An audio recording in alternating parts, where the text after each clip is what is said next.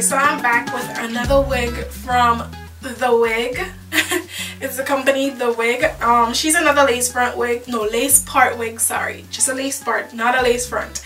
And she's 100% human hair blend wig. She's called LADIA, and I'm wearing her in the color 4B 612. Now this does not look like a 612. It actually looks like a mustard color, like a light mustard color, to be honest. But the style on this one, I have to say, I like the style on this one.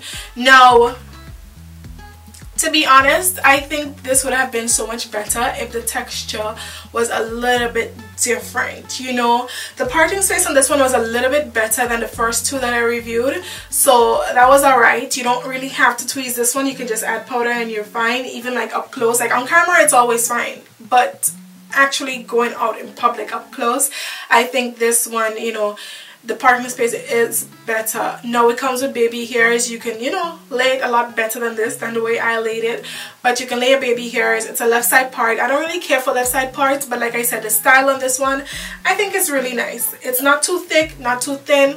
Really love the density and everything like that. And in terms of the cap, no, it's about small to medium in cap size. I wouldn't really recommend it for a large head size, but I would say small to medium in cap size and you would be fine. You guys saw you only get 2 combs, one up front, one at the back. But it's very nice, very soft. It is heat safe, of course, because it is a human hair blend wig, so it's heat safe and everything like that. But the only thing, like I said, is the texture. I just don't like the way it feels. It just feels a little bit plastic. But if you want to wear it, I mean, that's only when you feel it. You can get dry shampoo, put on it so that it's not too shiny and doesn't look too Barbie dollish, and you're fine, you're good to go. I think the style is pretty nice. It's a really nice style. But anyway, this is it for this unit. If you have any questions about it, leave it in the comment section down below. Let me know what you think down below, and if you have any requests, any wigs that you would like me to review, also leave that in the comment section down below. Once we have it, I'll review it as soon as possible. Also, the link to this hair will be in the description box down below, along with all the other colors that it comes in. It will be down there, so you can click on that if you would like to go purchase it. But I think this is it for this unit.